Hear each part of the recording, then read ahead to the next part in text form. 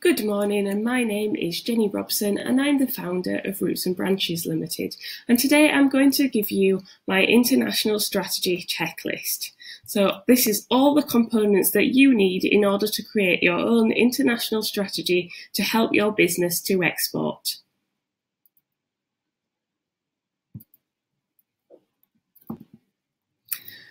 So this strategy is based on my 7-step export strategy, which is values, visions, fears, power, authority, legitimacy, compliance, and export success.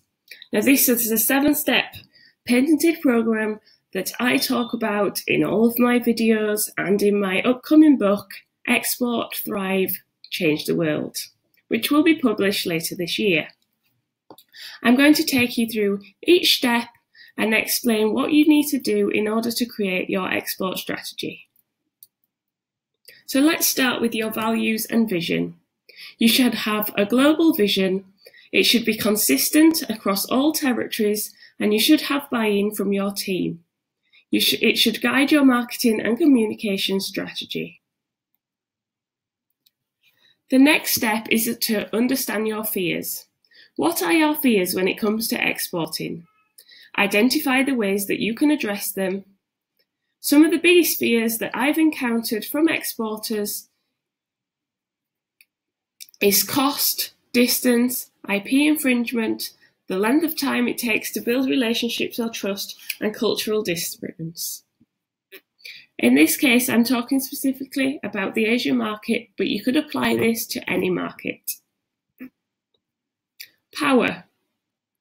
Understand your power as a brand.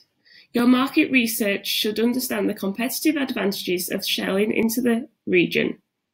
In this case, again, I've used Asia as an example. Create a SWOT to understand where your strengths, weaknesses, opportunities, and threats lies. How much power are you willing to place in the hands of agents, distributors, local partners, consultants, and advisors? Your authority. Your international marketing strategy, how you should establish a brand presence, how you manage agents, distributors remotely. How much authority are you going to give them to act on your behalf? How do you measure their success? What mechanisms can you use to protect your brand, such as IP mechanisms and financial mechanisms? Next step is legitimacy and compliance.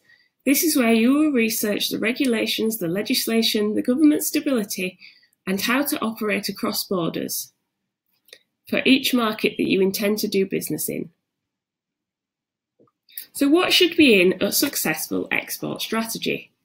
A vision statement, comprehensive market research, what your product offering is, a priority list of markets that you intend to sell to, a list of your supply chain and production management methods, distribution channels and logistics clearly identified, a marketing strategy for each individual market, a financial strategy and resources pack for each individual market, and a legal and compliance framework for each individual market. So what should you do in the audit stage? First, identify where you are now, which elements of your national strategy can be used as a foundation of your wider international strategy, in this case, Asia strategy. Provide a SWOT analysis of your current team, a SWOT analysis of your current resources, production capacity, supply chain and logistics, and a SWOT of your current finances. What sort of market research should you conduct? Start with pestle analysis. Be country specific, look at the wider regions, then be sector specific. Create a comprehensive competitor analysis, a product suitability analysis for each market, and a route to market analysis for each market. Identify partners.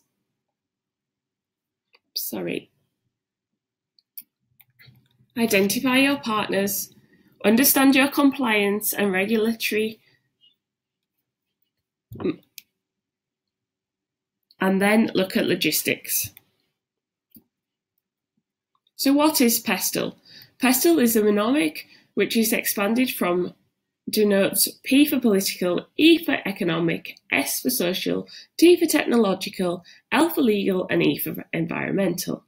It gives a bird's eye view of the whole environment from many different angles that one wants to check and keep track of while contemplating a certain idea or plan.